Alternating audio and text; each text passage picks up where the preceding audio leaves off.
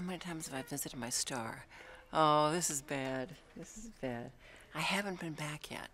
I keep thinking I'll go to a play at the Pantages, or I'll do something down there in the neighborhood, and it's sort of off my beaten path. But our producer just said, "Oh, I went and saw your star over the weekend." So it's getting visitors. That's nice, but not from me yet. I just hope my grandchildren will be able to see it. Today we are shooting our 13,000th show of Days of Our Lives, which is, I think somebody said more hours of television, longer than anything in the history of broadcasting except for the Today Show and the Tonight Show, which happen to be ours also. So clearly we are a long-lived network. You know what?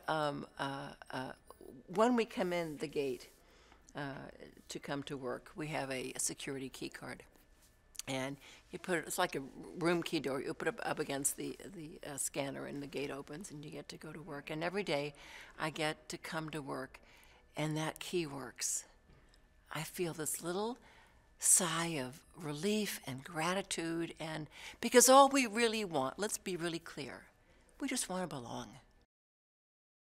Days is such a, oh my gosh, Days is such a family. The people, the cast, the crew, the staff, you know, the guard at the gate. It's a family we always wanted, and we've been doing it now for nearly 51 years. I think I've done over 4,000 shows. I think it is 4,000 shows because I got a cake and things happen. I don't know, but I think it's over 4,000. It's plenty. You know, I've done so many stories on the show in the last 40 years, and they change as we change head writers. You know, one person thinks this way, one person thinks that way, and it's all been golden. But I've never been ill. Isn't that peculiar? And you would think in a medium that uses the device of illness so wonderfully. I haven't been blind, I haven't been deaf, I haven't broken a limb. Although when I actually broke my wrist in real life, I had a little sort of pretend thing happening. Yeah, she's never been sick.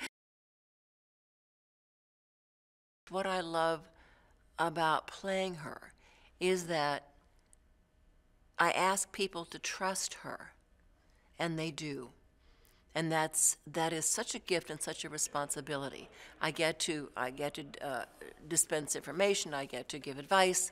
I did we did the first crib death. Did the obvious first possession story, and we did the first gay wedding.